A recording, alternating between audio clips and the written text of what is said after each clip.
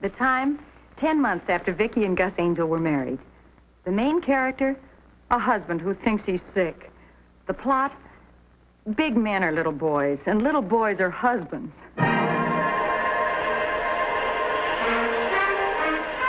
Betty White, starring in Date with the Angel. And Bill Williams as Gus Angel.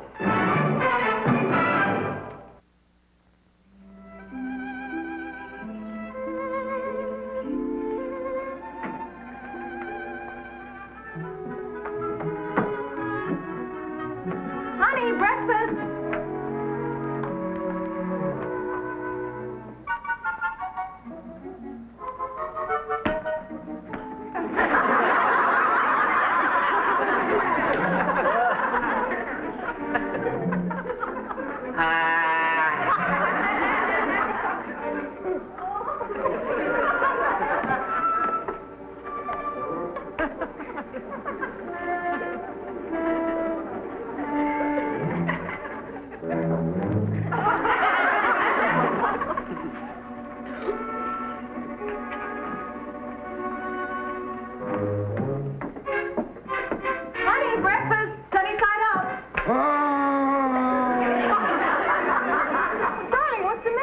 Nothing.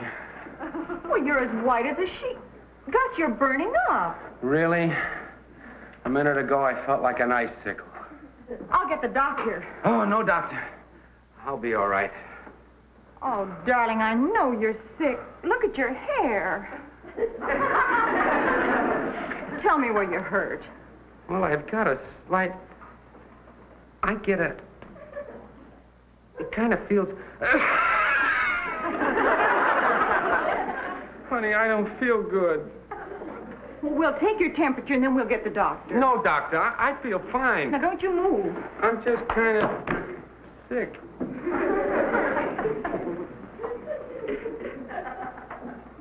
Forget about the thermometer. Nobody can read him anyhow.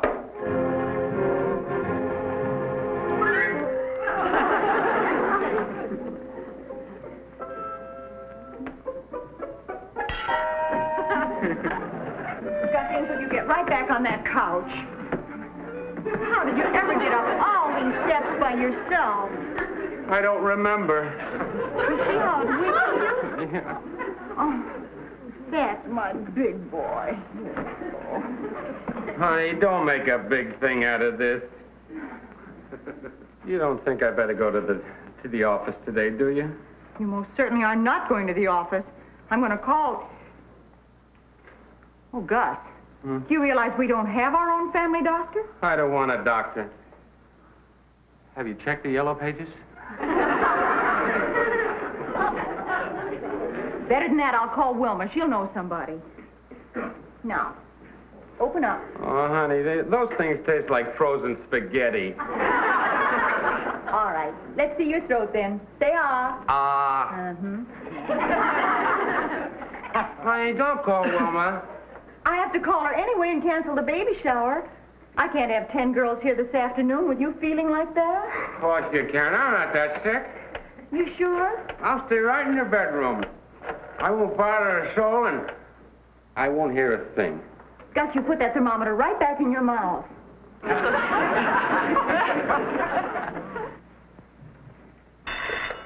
Hello? Wilma? Vicki, do you know a good doctor for Gus? He's a pretty sick boy. Well, you put him right to bed and keep him covered up and give him lots of hot lemonade, and then the minute he starts to perspire, turn on the heat pad. Wilma, I haven't told you what it is yet. Oh, what is it? I don't know. He just aches all over, and I'm sure he has a fever. Oh, honey, what he needs is a good doctor. Well, that's why I called you. Do you know one? No, the only one we know is Dr. Gordon, and I'm sure Gus doesn't need an obstetrician. Aren't they all the same when they're sick? You know, maybe a baby doctor might be the right idea after all. Seriously, though, Vicki, with Gus in this condition, you better call off the shower. Wait, not till this afternoon. We'll see what the doctor says. Sweetheart, I don't know what I'd do without you. Oh, don't ever try. You sure you can't eat a little something? Maybe later. Put my bacon and eggs in the refrigerator. That'd be clever. Yeah, now you try and drink this. Oh, no. Well, don't you want a magazine or something? No, nothing, honey. I'll call Mrs. Drake and tell her you won't be into the office today. Mm-hmm. Vicki, Yes, darling? tell her I'll try to make it tomorrow. I'll tell her. Now, you rest. Vicki, Yes, darling? are you going to leave me here all alone? Well, I'll be right back. I have to call Mrs. Drake. Tell her I'll try to make it tomorrow. I will. Now, you just... Oh, I know. Sooner or later, you get to use all your wedding presents. Now, if you want anything, just ring Aunt Miriam's bell. Is it heavy? It's as light as a feather. Now, you rest, sweetheart. Oh, honey, don't come too close. This might be an epidemic. Whatever it is, it's community property.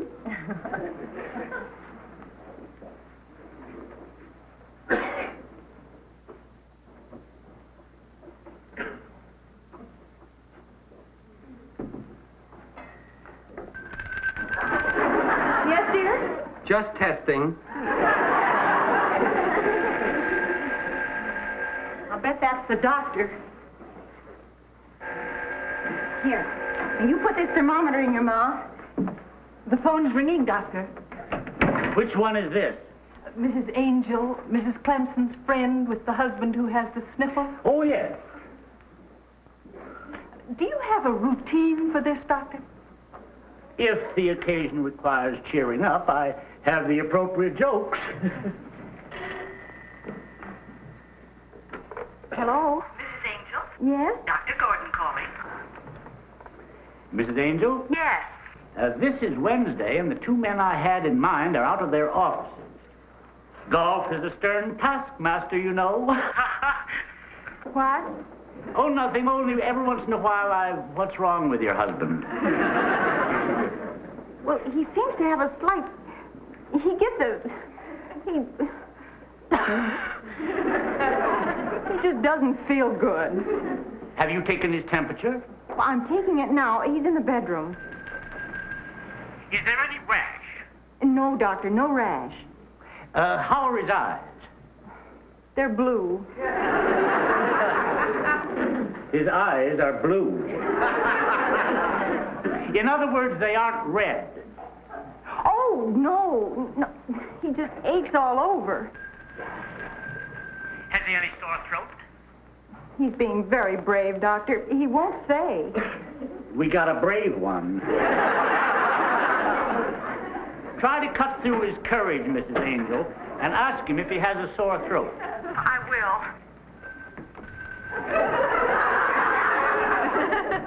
Why don't you answer the front door and let me speak to your husband? Well, my husband's ringing the bell. What's he doing outside? He has a little handbell from Aunt Mir... Anyway, I can give you his temperature now. It's 110. What? Oh, that isn't right. It's 115? If it gets to 130, sell.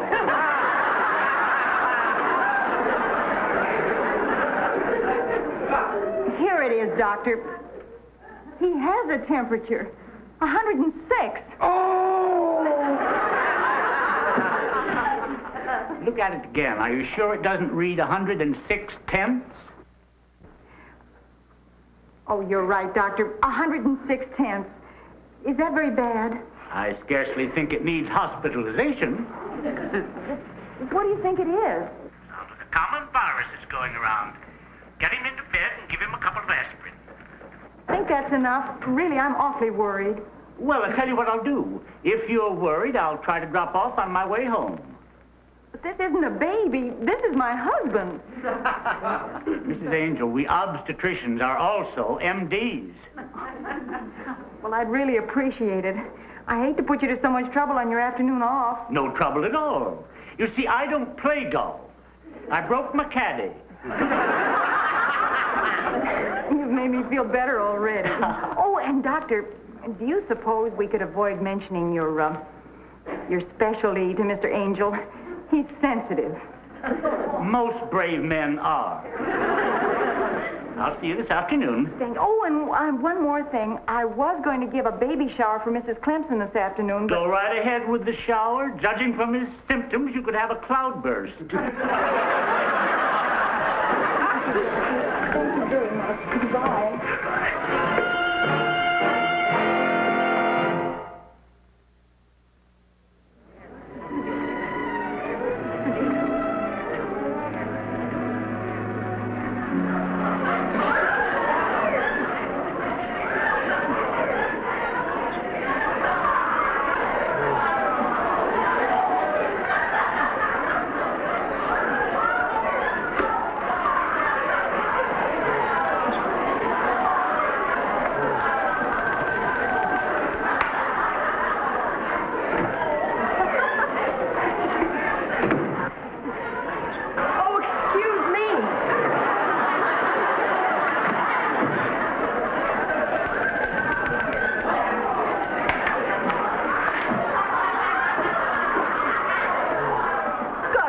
Doing out of bed? I'm going after my earmuffs.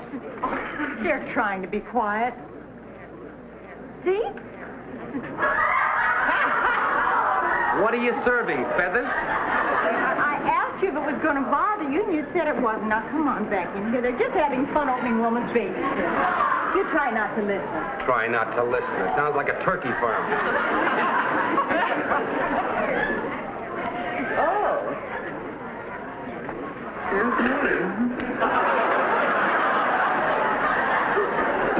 And that's another thing. Oh, come on, open it up. Wait, oh, what is it? Oh, they're wonderful. You can never have too many of those. Yes, Vicki, look what I just got from Gladys. Isn't that? You can never have too many of those. Only the lumpy one, dear. It's from me. Well, Dr. Gordon, I wasn't expecting you so soon. Quite understandable. Unusually expected only by the expectant. But Dr. Gordon. How nice to see all my alumni association. Doctor, what are you doing in the... Vicki? Oh, isn't there something you want to tell Dolly? Oh, no, it's nothing like that. No, Dr. Gordon came to see Gus. Gus? That's really quite remarkable. I can't even get Carl to wash his own socks. In here, Doctor. Well, but it looks as though you'll have to share your gifts with Gus. Dolly, the only reason Dr. Gordon volunteered to come over here today was we couldn't get a real doctor. I mean, a family doctor. That's right. I started to go to the back door when I realized it wasn't a delivery. Isn't he hysterical? Better the doctor than the patient. Oh, where is he? On the other end of that bell. Oh, and Doctor, pardon me, you won't forget, you're not going to mention your specialty. Oh, I won't. What's he doing? Peddling ice cream?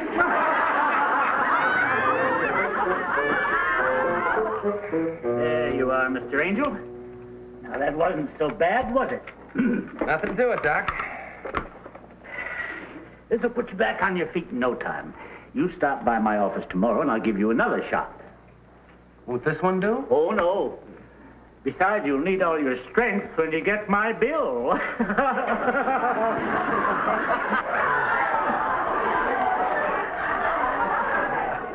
Somebody in there told a better joke.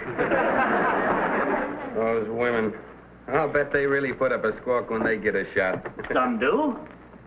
Do you treat many women, Doctor? I get my share. Is it safe to come in? Of course, Miss Angel. You can relax now, darling. The girls are leaving. What is it, Doctor? It's a fine, bouncing, 185-pound boy. How do you feel? Oh, he feels fine. His temperature's almost down to normal. That penicillin sure works wonders. So does a good nurse. Dr. Gordon thinks I may be able to drag myself around by tomorrow. Do you think he should, Doctor? Oh, a good brisk drag through the park will do wonders for us. Seriously, you stop by my office in the morning and I'll give you another shot. Your office? That's where I'll keep the penicillin. Goodbye, Mr. Angel. Goodbye, Doctor. Oh, and don't forget, a friend in needle is a friend in needle.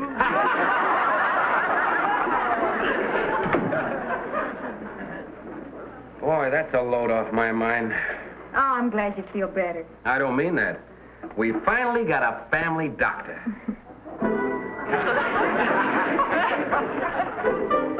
Dolly's face with her sweater set is just beautiful. No, dear, I'm the toy duck. Quack, quack. Somebody asking for me? Oh, dear, I really must be running along. Oh, and tell Vicki I do hope Gus gets better. Nothing personal, Doctor. Bye. She's such a wit. How is Gus? Oh, he's got a small virus. He'll be all right. Oh, good. Dr. Gordon, before you go, is there anything that I should know you didn't want to tell Gus? Just about the pills I left. They won't do him any good, but they'll cheer him up. Child psychology. Pardon me. At the door, Doctor. Good afternoon, Mr. Templeton. Oh, hi, Doc. Goodbye, ladies. Hi, Vic. Hi, hon. Hi, George. Hey, got a lot of lose, huh? That was your baby, Doctor. Wilma, you all right? I'm fine, George. Really, I am. Oh, For a minute, I thought that was Dr. Gordon. It was. He came to see Gus. Oh. You knew Gus was sick, didn't you? Oh, sure. How is poor old Gus?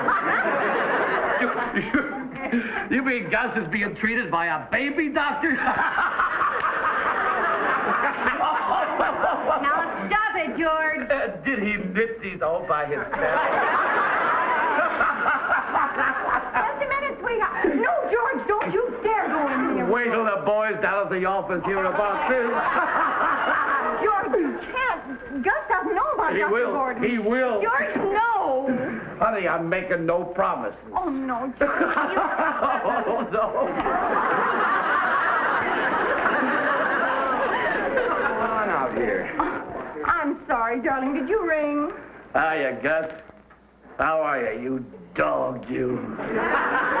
Well, not too well. Oh? Gus, what seems to be the trouble? Well, whatever it is, it's pretty unusual. Yeah.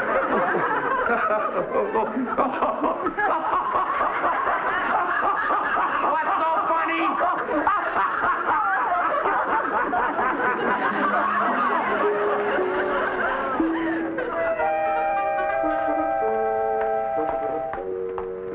Honey, not too fast. I'm still not strong. I'm sorry, darling. What are you doing? My shoulder blade itches. Oh, come on.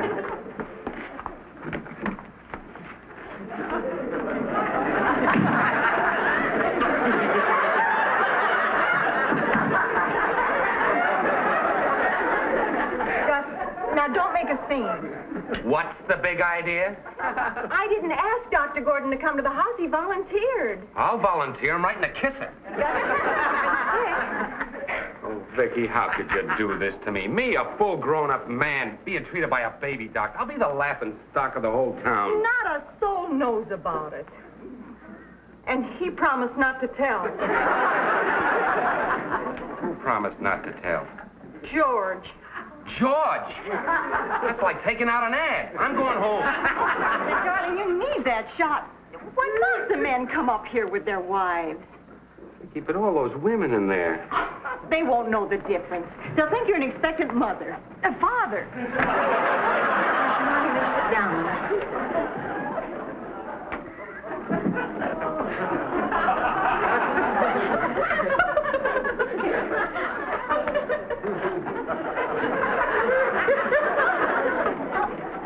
Sit down where? And where are all the men that come in here with their wives?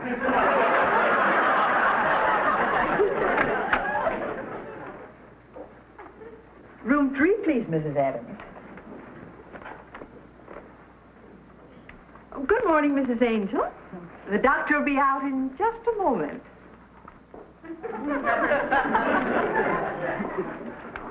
You sit down, sweetheart. You've been sick.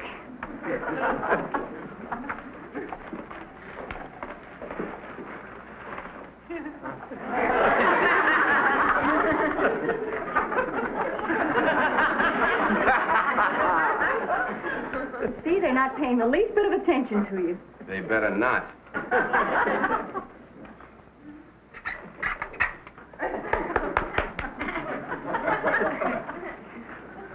Oh, Gus, I just thought of something. Miss Wakefield. Yes, Doctor. Oh, I think we can sneak you in now, Mr. Angel.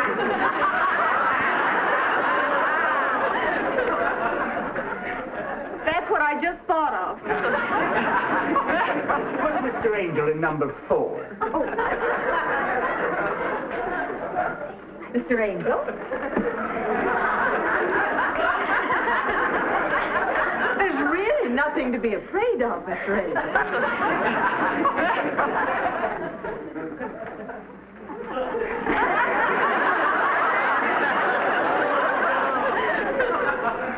Well, next time, Mrs. Angel, let's hope it's your turn.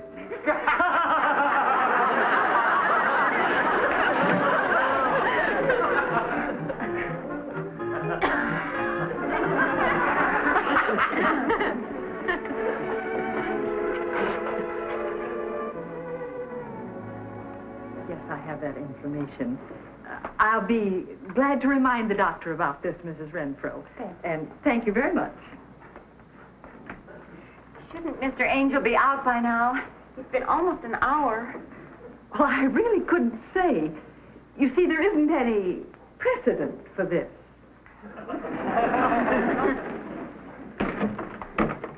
Vicki, you have to get Gus out by the back door. Why, what happened? George knows he's down here, and I can't do a thing with him. Is there a back door? What? Yes, I... Oh, Where's Gus?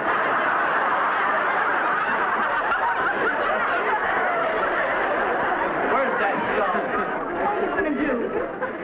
I'm going to get a picture of him coming out that door with that baby doctor. George, you can't. He's been embarrassed enough already. Honey, this is news. He's even got a baby shower arranged for Gus down at the office.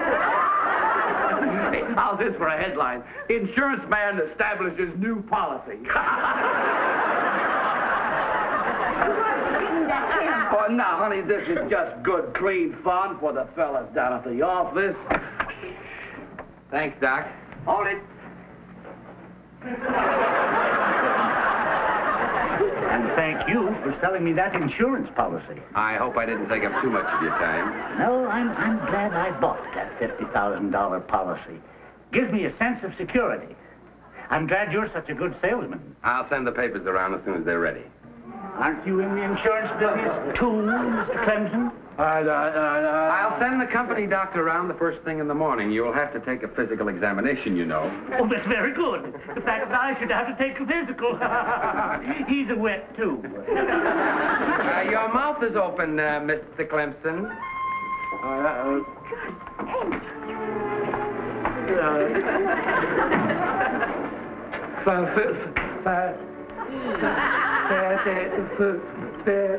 George, if those pictures turn out, could we have about 6 large prints?